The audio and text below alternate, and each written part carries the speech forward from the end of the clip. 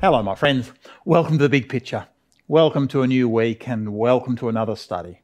This quarter, we're following a theme entitled In the Crucible with Christ. And this week, our study goes by the title, Seeing the Invisible. Let's pray together. Father in heaven, we come to you because we want to say thank you for being an amazing God. Lord, thank you for being the all-powerful God. Lord, thank you for being the God that touches us individually. I pray, Lord, that we might understand all that you desire of us in our study this week. We ask and we pray in Jesus' wonderful name. Amen. It was when I was growing up in the home of my parents that I learned some very valuable lessons. Mum and Dad certainly saw their fair share of life's challenges. Our home was located deep in the working class suburbs of Sydney. Life at home wasn't always easy.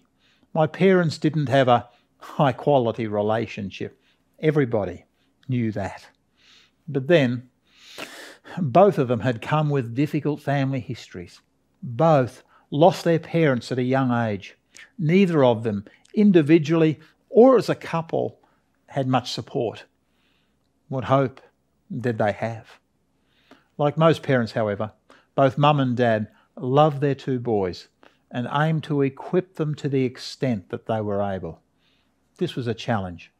My dad worked for much of his life labouring in woolen mills, and my mum worked as a nurse assistant in aged care. At home, the dysfunctional relationship did make life difficult for the entire family. Yet, somehow, lessons were planted that remain to this day. I believe Mum's prayer life was primary, but so were the values that both of them displayed. One attribute I came to cherish was their generosity and sacrifice. They weren't rich, and they struggled most of their lives. Significantly, however, they had learnt what it was to give. They were generous people.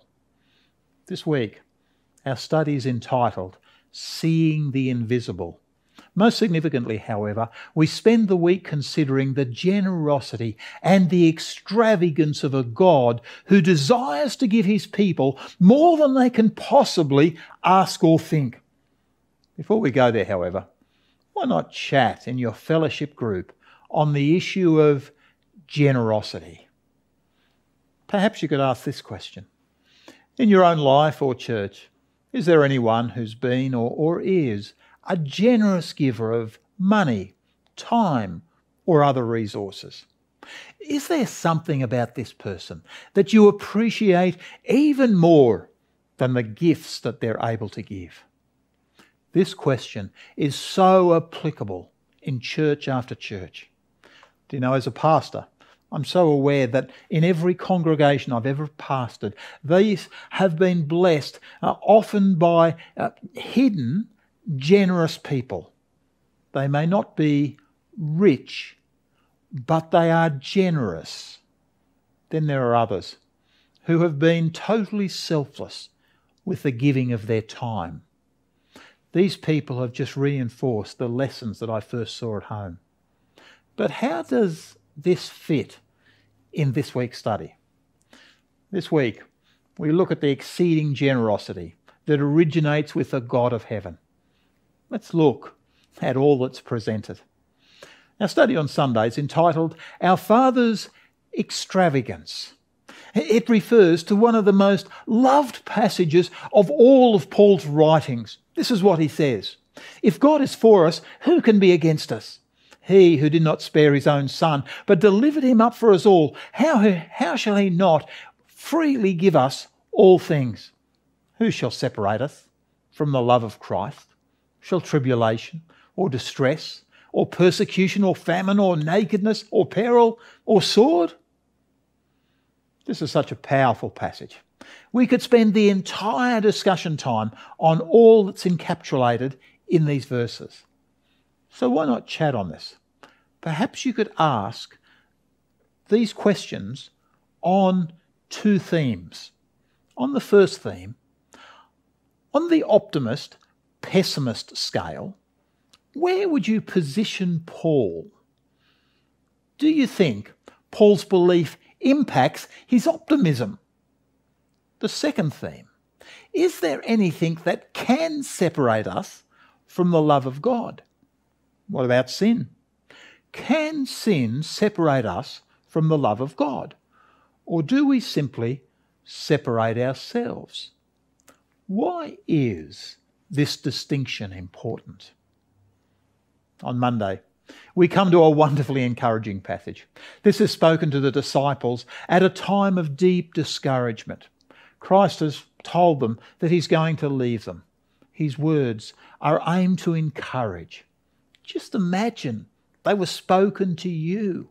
This is what he said. Let not your heart be troubled. You believe in God. Believe also in me. I'm going to prepare a place for you. And if I go to prepare a place, I will come again. He then concludes with an inspiring promise. Ask anything in my name, and I will do it. This passage in John 14 has encouraged so many. There's hope for the future, and there's reassurance for support for the present. This is, in fact, another passage that's worth chatting about in your fellowship group. Why not try these questions? What do you find the most positive thing about these passages? Do you believe Christ is wanting to be taken literally when he says, ask anything in my name and I will do it? If so, how do you explain the apparent non-realization of this promise?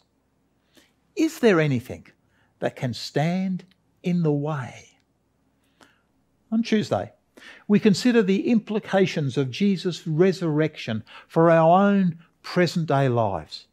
As a result of the resurrection, we now have Jesus placed at the right hand of God. He's sitting in heavenly places. That's the place of position and authority. That's why, in the book of Hebrews, we're called to come boldly to place our requests at the feet of the risen Christ. This thought takes us easily to our study on Wednesday. The subject for the day is worry. It's probably one of the most relevant subjects for the increasingly secular, fast-paced, unthinking world of this century. My guess is that if you're one of the few people that can go to bed tonight without a worry in the world, you can also afford to be patient, because I guarantee that by tomorrow, all that will change.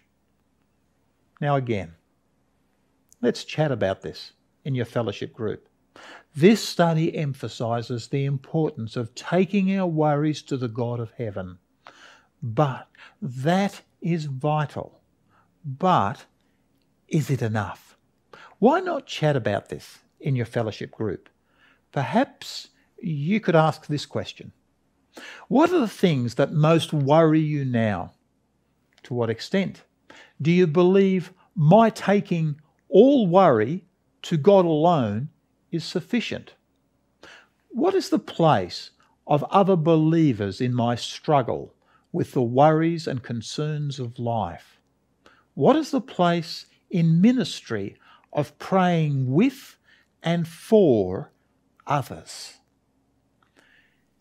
In dealing with worry, I'm so conscious that this question is just so significant. The power of God is undoubted. But without community, the individual believer can quickly become discouraged. The individual without community is indeed very weak. Finally, as you conclude your fellowship time, why not spend some time in group prayer? Claim the promises of the God who is generous beyond words. Why not take the worries that your fellowship group has discussed to the one who is already reigning in heavenly places?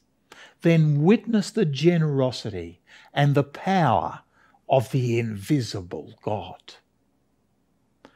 Thank you so much for joining with us. If you'd like to contact us, we can be contacted at the address on your screen. If you'd like us to add you to our priority list and would like me to send Big Picture directly to your smartphone or email address each week, we're more than happy to do just that. Just send your details to the contact point on your screen. May the Lord richly bless you as you continue to struggle with all that Scripture has to share. Thank you so much for joining with us.